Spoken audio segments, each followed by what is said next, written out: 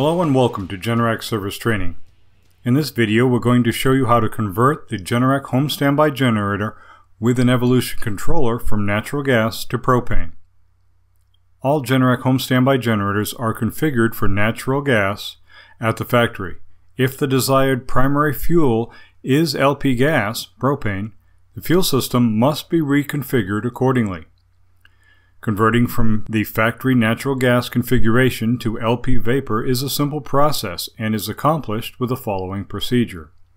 The orange fuel conversion knob is located above the fuel mixer on the 11 to 22 kW units and below the fuel mixer on the 9 kW units. In our example, we are converting an 11 kW and have removed the air cleaner snorkel to allow for better visibility. This, however, is not a necessary step to perform the conversion. To select the fuel type, turn the valve towards the marked fuel source arrow until it stops.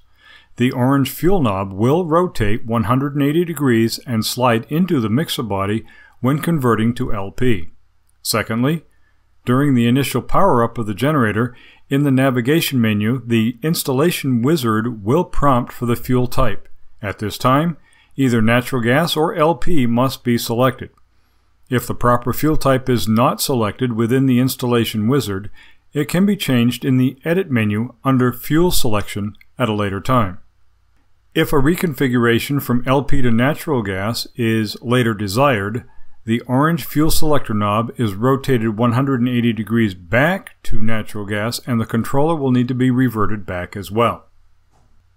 Note: all installed gaseous fuel piping must be purged and leak tested prior to initial startup in accordance with local codes, standards, and regulations. Thank you for watching, and remember, at Generac Service Training, we believe knowledge is power.